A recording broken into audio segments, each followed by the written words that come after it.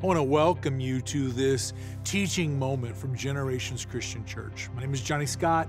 I'm the senior pastor here at Generations. And one of my mentors told me long ago, as very young in ministry, he told me, he said, Johnny, the job of preaching, the job of a preacher at a local church is to whet the appetite of everyone in the congregation for the Word of God.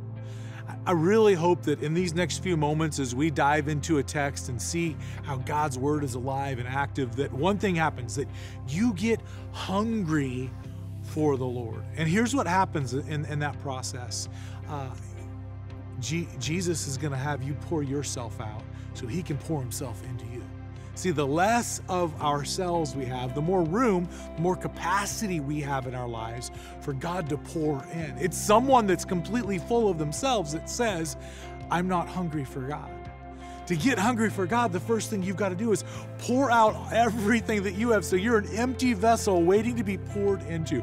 That's my prayer for you as we walk into this teaching time, whether you're going to listen to it on a podcast or you're catching up in the week, wherever you're at, during this moment, would you become lesser so that God can become greater in you? It's going to give you joy, and you're going to get more from this teaching time if that's your mindset as you walk into this. You know, one other thing I want to tell you before we dive into this teaching is this.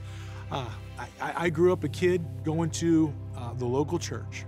It was a local church with a youth pastor and a group of elders and volunteers at that church that transformed my life and really one of the deepest, darkest times of my story. And I still believe that the local church is God's plan for the salvation of the world. So if you consider yourself a vital part of Generations Christian Church, and maybe you're on vacation with your family and you're going to watch online, or you're catching up doing a workout, I want to say this: make sure that you're involved. Make sure you're involved in church, because you can get content from so many places, but what God wants for you is to be a part of a local church where you're serving and you're giving and you're pouring into what God is doing there, because there's more for you than just hearing a message. And there's going to be something, I'm sure, great in this message that the Spirit of God is going to use to transform your life. But you're missing out on a larger part if you're not really involved. And so if you're not in close proximity to Generations Christian Church and you're enjoying this teaching and it's being meaningful in your life, I'm so happy to hear that. Praise God for that. We're so excited to be able to bless you in this way. But I would encourage you, find a church around you that you can serve and give at, because that's God's ultimate plan, is for all of us to be a part of the church, because that's the bride that He's coming back for one day. Thanks for being with us today, and may God use this teaching to bless your life.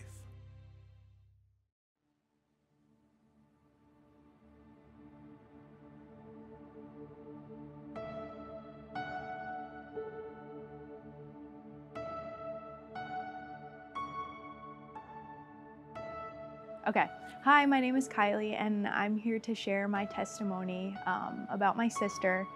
It was April 26th of 2009. It was a Saturday, and we had gone to a friend's house, and we were just riding four-wheelers just like a regular day. And my dad was on one of the four-wheelers with my sister, and I was on with one of the family friends, and we decided that we were going to go near a hill, and they went up the hill, and the four-wheeler stalled, and they had actually rolled down the hill. And it wasn't until after we had heard my dad yelling for me and the family friend that we realized that there was a major problem. And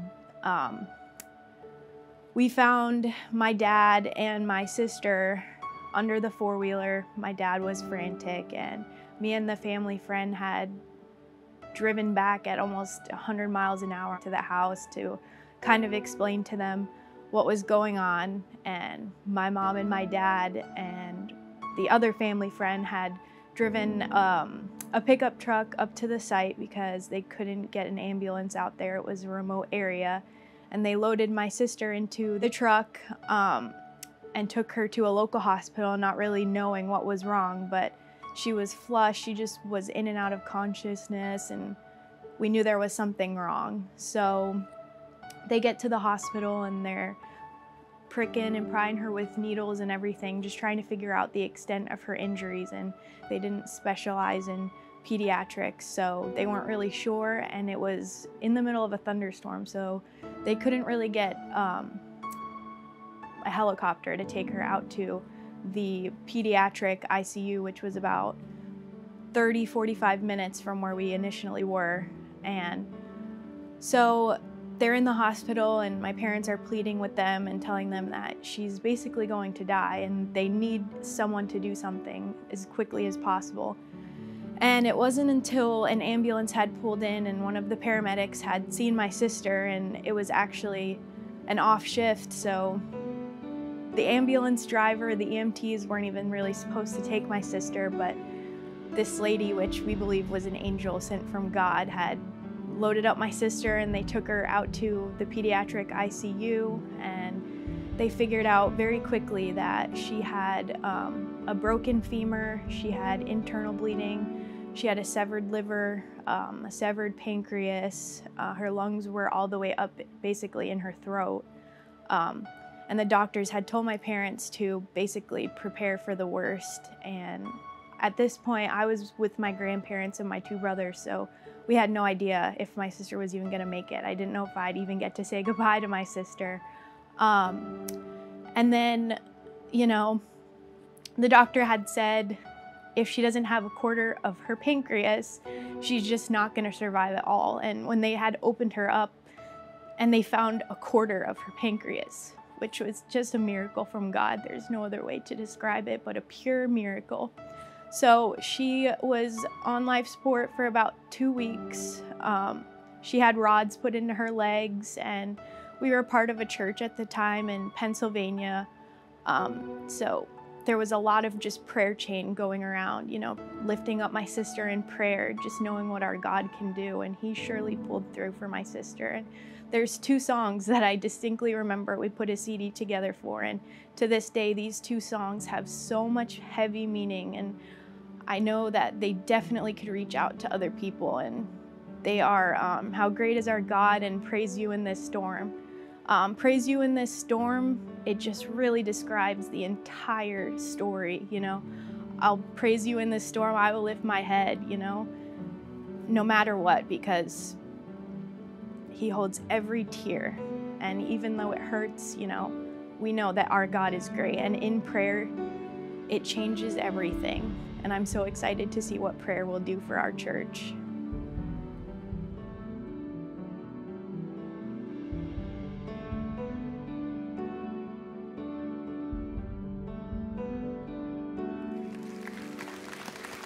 I don't know if you noticed, but Kylie was baptized earlier in the service this morning as well, and thanks for sharing her story with us. Glad you're here this morning as we gather, and I just want to say again to you, love what you all do here at Generations, how you stay engaged. Love that you're down in Fort Myers and Port Charlotte helping out right now. I got to see Johnny briefly just as the storm was coming in. I help host a network called Spire, which connects thousands of pastors around the country. We have an annual conference. It was in Orlando, and it happened while the hurricane was coming in. And so ended up having to shut the conference down on Tuesday after a day. I know you all were still not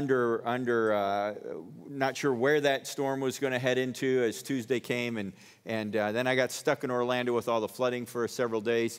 And we lived in Fort Myers. Diane and I, our first 2 kids, our 2 oldest, were born down there, and so many friends who've been impacted in such phenomenal ways. One of our pastor friends' house is flooded. They're still not back in there yet. You've seen some of the damage, particularly down by Sanibel and Estero Island. It's just terrible, and I love that you all are leaning into that and helping out.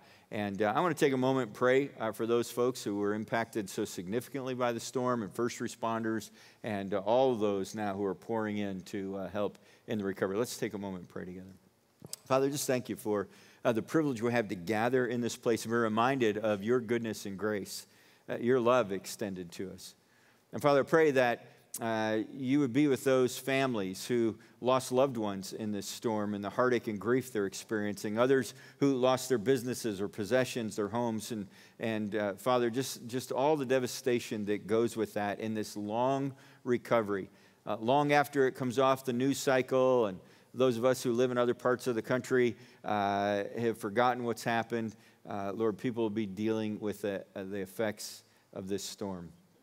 Thank you for the first responders who are there, and for those who are down bringing power back and construction back in and cleanup and help and bring resources. And thanks for the folks here at Generation who are using their time to help out. And so, Father, I just pray that you would bless those people, bless their families as they're away serving like this. Lord, as we gather, we come from different places today. We've had different stuff going on this week. Things we're anxious about, stressed over. I pray that you'd meet us in the middle of our things and allow you to speak into our hearts today. We pray in Jesus' name. Amen. We're in the series on 40 days of prayer, and I hope you've joined a group. If you haven't yet already, there's still time for you to plug into a group. I hope you have the resources for this that the church is providing. And here's the hope, that if you spend the next 40 days praying and connecting with God, you'll develop a new habit in your life. 55% of people in America say they pray nearly every day. 84% say they pray regularly. And yet for most of us, prayer is sometimes difficult or tough for us. It's not always easy for us. And we get distracted. You know, sometimes we'll say, well, I don't really know how to pray. A little boy was with his mom. They'd invited 30 people over for Thanksgiving. The house was crowded and busy, and they finally got the meal together. They were sitting down, and Mom said to her young son, hey, would you say the prayer for dinner? And he said, Mom, I don't know how to pray. And she said, well, just pray like I would pray. So he bowed his head, and he said, Dear God, why did I invite all these people? You know, sometimes our prayers are like that, or we know the mealtime prayer, right? Rub-a-dub-dub, thanks for the grub, yay, God, right? But prayer is when we connect with God. Prayer is when we find a way to open our hearts to Him and to invite Him into the middle of our stuff. Now, I wouldn't assume all of us are Christ followers, but faith journey can be challenging, can be really challenging sometimes. Angela Duckworth, in her best-selling book, Grit, she was a researcher, a mathematician. She studied thousands of people, and here's what she said. She said that she found that people that were successful, it wasn't based on their IQ or even their skill set. She said there were two things that were common in successful people, that they had passion and perseverance, and she called it grit. When you read through the Bible, you see all of these followers of God who went through incredibly difficult and challenging times. And the one whose faith, who stayed so connected, who grew even through the challenges, had passion and perseverance. And I'm convinced that we need a gritty faith. And I think prayer is what underlies that for us. You know, I live out in Colorado, and we live near Estes Park. And we love to go up and hike in the mountains and take advantage of that. And when my kids were younger, I think my boys were like 8 and 9, maybe 9 and 10. Our youngest, Chelsea, their sister, is 5.5 years younger than the boys. And so it was always a challenge for us to find stuff to do that we could all do together, right? And so we're up there hiking, and we're doing a kind of difficult trail. It was probably 3 or 4 miles back in and had some elevation gain to it, and got above the tree line, and eventually came out into one of the lakes that are just gorgeous up there in the mountains. And so we were about a half a mile into the hike, and my 3-year-old, Chelsea, had all the fun she wanted to have. And she was done. So we had a backpack that we put her in, and now I'm carrying her up this hill. And carrying like a pack is one thing. Carrying a pack that is squirming and moving and crying and complaining, eating graham crackers, dribbling down in your hair and on your neck, and resting her elbows on your head because she's bored, that can be like tiring. So we're getting almost all the way up to the top, and the boys wanted to run up to get to the lake. And so I got Chelsea out of the pack so she could do that last 100 yards with them. And they get up there at the lake, and the boys are high-fiving, and we did it. And Chelsea's dancing with them. I did it.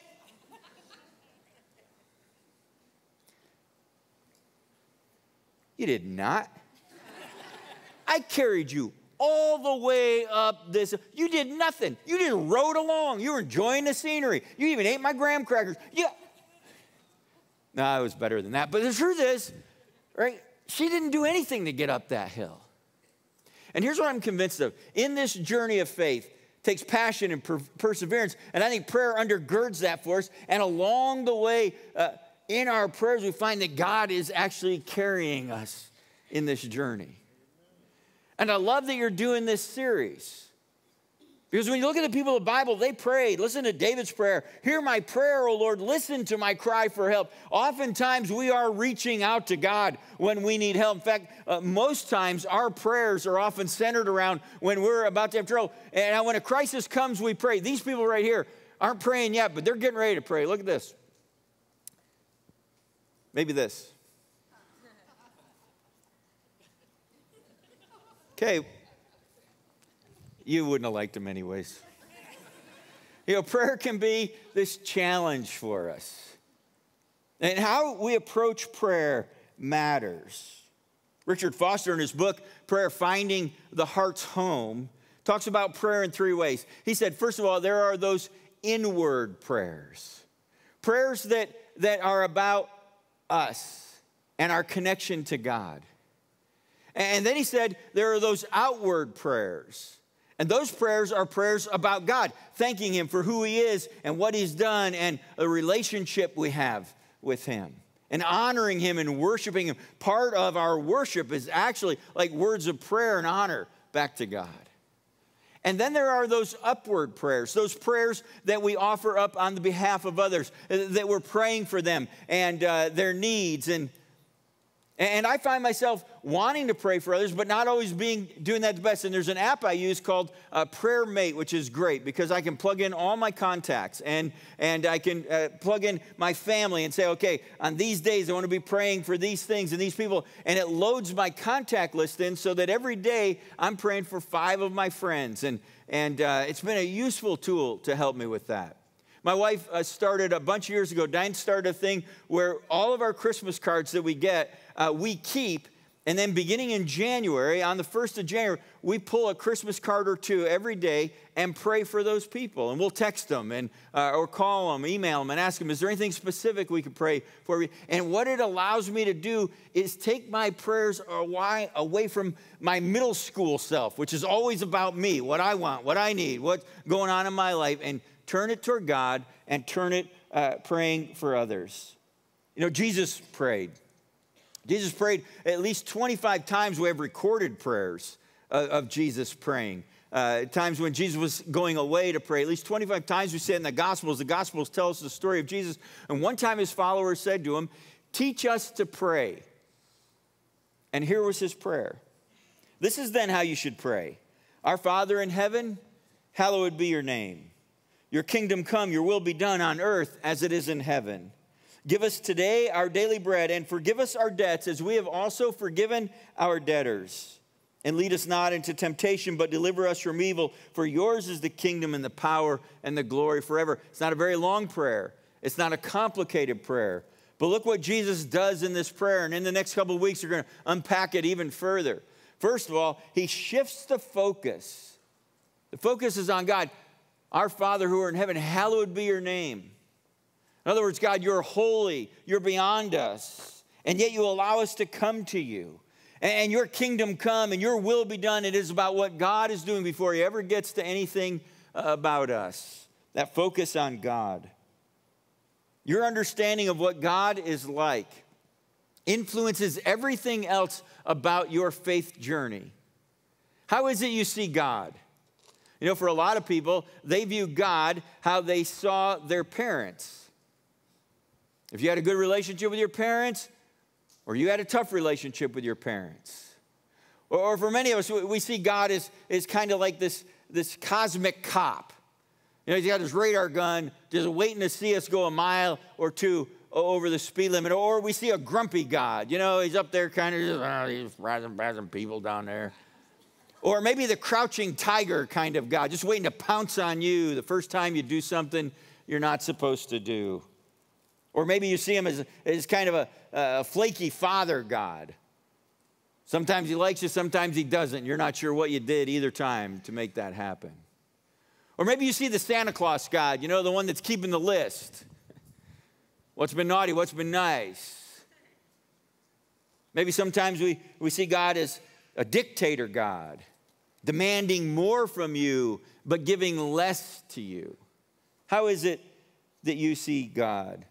A.W. Tozer, a theologian, said, what comes to mind when you think about God is the most important thing about you. What's the Bible say about God? It tells us that he's all-knowing, omniscient, and that he's all-present, he's everywhere, omnipresent, and that he's all-powerful, omnipotent.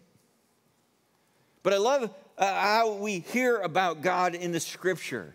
The Bible tells us that God is holy, and he's just, and he's faithful, and he's loving, and he's kind. The psalmist says it this way, the Lord is always good. He's always loving and kind, and his faithfulness goes on and on to each succeeding generation. Your picture of God shapes how you pray. Because God is always good, God's plans for my life will always be good. As you're in this 40-day journey, you're going to follow this outline here in your small group. Because God is always good, God's plans for my life will always be good. Now, that doesn't mean, here's a caveat, that doesn't mean that our life is going to be trouble-free. In fact, Jesus said we're going to experience some trouble in our lives. But here's what the prophet Jeremiah said. I know what I've planned for you, says the Lord. I have good plans for you, not plans to hurt you. My plans will give you hope and a good future. And when you call to me and pray to me, I will listen to you. It doesn't mean that everything in our lives are going to go good. Sometimes a hurricane blows through and destroys our stuff. Sometimes you and I end up not experiencing the goodness of God because we aren't inside his plans in our lives. Sometimes that happens as a result of our own choices. Some of the bad stuff that happens to you and me is because it's what we choose, some decision we made. And so we live with the woulda, coulda, shouldas. We live in that sea of regret. We live with the, I wish I hadn't done that. But now you're living with some junky stuff in your life because of some decisions you made along the way. Sometimes the bad stuff in our lives happens because somebody else chooses something. It's what they did, how they acted or responded in ways that they hurt us or harmed us or created difficulty for us. And sometimes the bad stuff in our life happens because we live in a broken down world. And a Category 4, almost 5 hurricane, instead of coming slightly further north and hitting Tampa, takes a turn and wipes out part of Fort Myers. We live in a busted world. But God still wants good for us. He invites us into his story. I love the verses, and these have been kind of life verses for me for almost 40 years now. Ephesians 2:8-9 says this, for it is by grace you've been saved through faith, and that not of yourselves. It is a gift from God, not of works that any one of us boast. In other words, God extends his grace and love to me. I've shared with you before that I was the first Christian in my family, and we can go back a long ways before we discover any other Christians. In fact, we don't really know of any. And you've heard me say, you know, we have trouble getting family reunions because we can't get parole dates to line up. And every time a new relative would show up, it was never good news in our family. And finally, I figured out our name is a chopped down name of a French name. And I had hope that, somewhere back there. But we found out it was 3 brothers who were horse thieves, had to flee France, came to Canada first, and migrated down into the U.S. It's never getting better. And when I first heard that there was a God who loved me and invited me into his story, that my story could change, and he wanted me to be a part of his story. For by grace you've been saved, not because I deserved it, not because I earned it, not somehow because I earned a good enough points. I did enough good things that God finally goes, oh, good, hey, Ricky, pat you on the head. It is by his grace.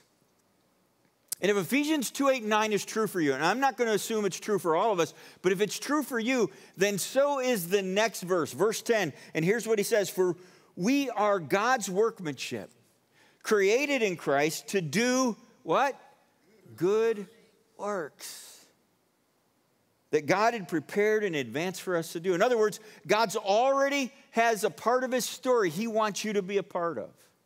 When the prophet Jeremiah, God is saying through the prophet that I have plans for you, plans to help you, not to harm you, plans that are good. God has prepared a part of his story that he wants to have you help write, to be a part of the good things he's prepped. My driver's ed teacher in upstate New York, nice guy. We get in the car the first time, and we're chatting up. Two of my friends are in the back seat. I'm driving first, and you know, you're nervous. Like, it's just a nervous thing when you got somebody like trying to remark on your driving. And he was giving me instructions about not getting too close to other cars and not following along. And I thought I already kind of knew how to drive. And we were coming up to an intersection with a stop sign, and I guess I was going too fast, which has tended to be stuck with me. And we're getting closer to the stop sign, and he said, "Hey, slow down, Rick. Slow down, Rick." And then he yelled, like at the top of his lungs, "Stop!" It scared the life out of me. I panicked and hit the gas pedal, right through the intersection. He had me pull over. I didn't get to drive for the rest of the lesson that day. And he said this, "Rick, always pay attention to intersections, because good things and bad things happen at intersections." I wonder how many of the good things God had prepared for me to do, that I had my head down, so focused on me, so focused on my situation, my circumstances, my stuff, that I blazed right through an intersection and missed out on maybe where God had an opportunity for me. This week, all week long, you're going to have intersections, connections with some other people, opportunities that'll come your way, choices you get to make. And pay attention at those intersections, because there may be some good things, an encouraging word, helping somebody, taking a risk, choosing to get engaged, somebody, seeing something you hadn't seen before, hearing something you hadn't heard before, maybe allowing God to speak into your heart and your life. If you don't get so head down focused on your own stuff, you miss out on the good things he has. Now, that doesn't mean everything in our life is good. The Bible says that things work together for good. One of the times I was here recently, I shared with you that my sister, when she was 18, was killed in an auto accident the week before Christmas. She was a senior in high school.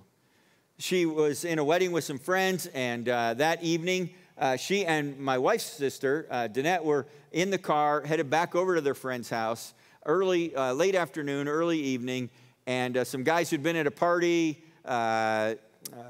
crossed the center line, and drunk drivers, and my sister was killed in that accident. So were the two from the other vehicle, and Diane's sister was the only one who lived. That was hard for our family. We hadn't been Christians very long. And all these years later, when I look back, that wound is still memorable, and it's still a part of our family's journey, and nothing about that was good. And if we could redo it, I think we would.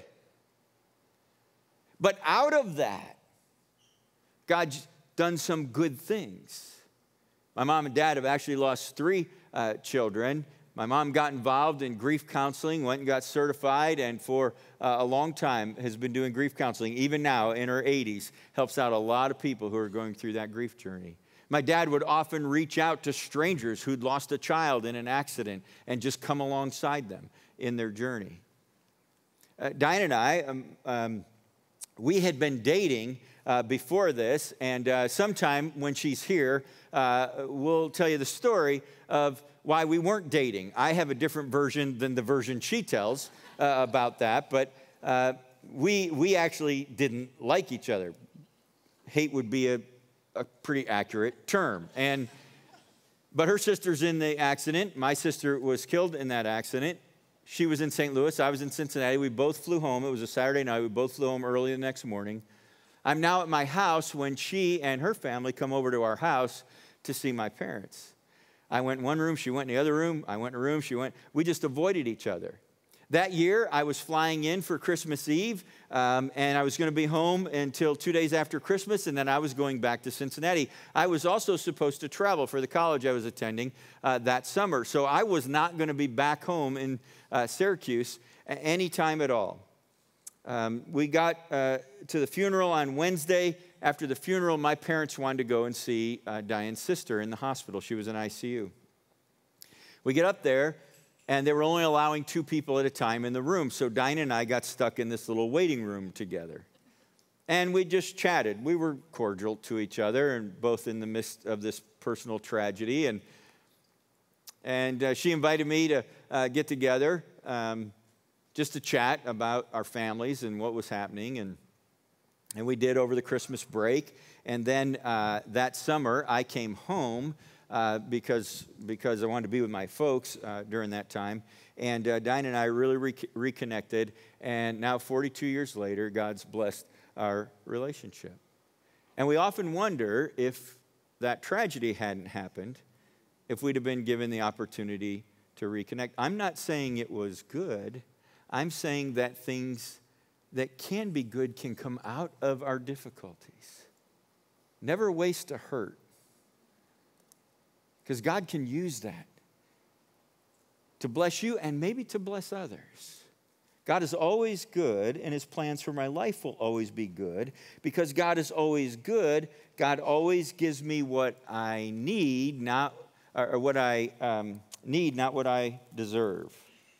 The psalmist says this: he has not treated us as we deserve for our sins or paid us back for our wrongs. In his goodness, he has taken our sins away and removed them as far as the east is from the west. God extends his goodness to me, takes all your sins, throws them out in the deepest sea, and posts a no fishing sign.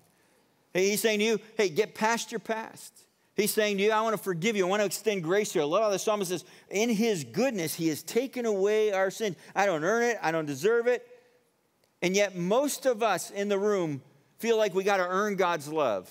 And I find it true even among Christ followers. We still feel like somehow I'm just not good enough. Good Housekeeping said 84% of us believe that the circumstances in our life and our choices determine on whether God's going to bless us or not bless us. God extends his grace to us. I told you that I sometimes drive a little fast, so I have the opportunity to meet people I have a great respect for, police officers. I've been a chaplain. I try to help out. I always carry donuts in my car just in case. Sorry. And recently, I got pulled over again. I start right away with, hey, how are you? You know, I really respect you guys, admire you, and I try, and a lot of times they're kind to me. But let's suppose when the police officer comes up, let's say out here on Little Road, I get pulled over for speeding a little later, and the police officer walks up and says, you know, you were going 20 miles an hour over the speed limit, and the fine for that's going to be $250, and I have to give you a ticket. And he writes me out a ticket, and then I got to pay the fine. What is that called? That's justice. That's justice. I was speeding. I deserved the ticket. It's my fine. I'll get the points. My insurance will go up. I got 6 more months before it comes back down. True story.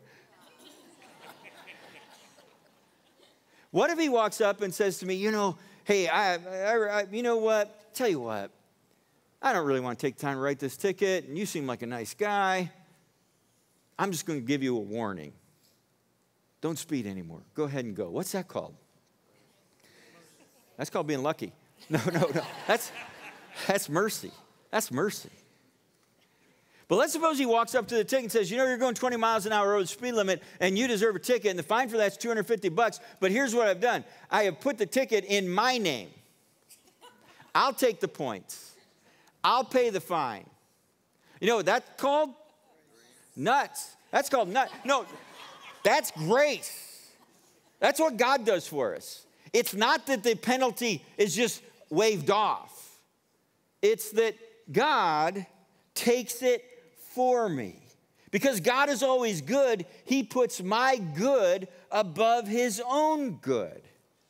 I'm the good shepherd. I know my own sheep, and they know me, and I will sacrifice my life for the sheep. Jesus takes on my sin, my guilt, my penalty, and I get his goodness. The king becomes the sacrifice. Last week we were at Disneyland. Our oldest granddaughter, Addie, her dance troupe was in the parade. And so our whole family went, all our grandkids were there, all 8 of our grandkids. And we had a great time. From 2 to 13, it was awesome. And 2 of my granddaughters were dressed up as princesses because that's what they love. And we were having a marvelous time. And you know, when you're there at Disney, it's always about the princess or the queen or the king, right? I have an office in London, and my friends over there grieving the loss of the queen, who was such a remarkable, faithful person. And God saved the queen. God saved the... You know, Christianity, the Bible's the only story where the king dies for the peons. The peons aren't trying to save the king. They're not sacrificing for the king. The king sacrifices for me. God gives up his own good for me. Because God is good, he doesn't say yes to every request. God's not a genie in a lamp. He's not some vending machine. He's not Amazon Prime on steroids. He sometimes doesn't say yes to my requests. When our grandkids spend time at our house, when they're spending the night, I guarantee you they don't get everything they want. If they did, they would never go to bed. We'd eat Cocoa Puffs for every meal, and they wouldn't have to go to school the next day. Sometimes God says yes. And sometimes God says no. And sometimes God says, you got to be kidding me. You fathers, if your children ask for a fish to eat, would you give them a snake instead? Or if they ask for an egg, would you give them a scorpion? Of course not. So if you sinful people know how to give good gifts to your children, how much more will your heavenly Father give to those who ask? What I notice for me is that too often my prayers are like a grocery list of things I want. And I'm not often praying, but God, what do I need to be a part of your story? What do I need about how I'm a better follower, a better spouse, a better dad, a better human? Because God is always good. He invites us to live with him forever. That invitation that comes from our Lord Jesus Christ and God our Father, who loves us, has given us by his grace an everlasting encouragement and a good hope that will last forever. And may this encourage your heart and give you strength for every good thing you do and say. God invites us on this journey. I think the faith journey takes some grit, but he also invites us that we're not going to do that on our own. And so there's going to be a day when we draw our last breath. And we're going to rise up over that hill, and there's going to be that beautiful lake, that sea. And I'm going to stand there jumping up and down. I did it! I did it! And I think God the Father is going to come over and say, of course you did. Of course you did. And when I pray, my life aligns better with God. And when I pray, I love better. And when I pray, I serve better. And when I pray, I can get the focus past me and get invited into a much bigger story. So you know the prayer. Some of you grew up memorizing this prayer. I didn't, but many of you did. And we've learned it from a variety of traditions, the Lord's Prayer. When Jesus' followers said to him, teach us to pray, he gave this very simple, not long prayer, but so powerful. Would you stand with me? The words are going to be on the screen. And let's say this prayer together. Our Father, who art in heaven, hallowed be thy name. Thy kingdom come, thy will be done, on earth as it is in heaven. Give us this day our daily bread, and lead us not into temptation. And forgive our debts as we have forgiven our debtors. And lead us not into temptation, but deliver us from evil. For yours is the kingdom and the power and the glory forever. Amen.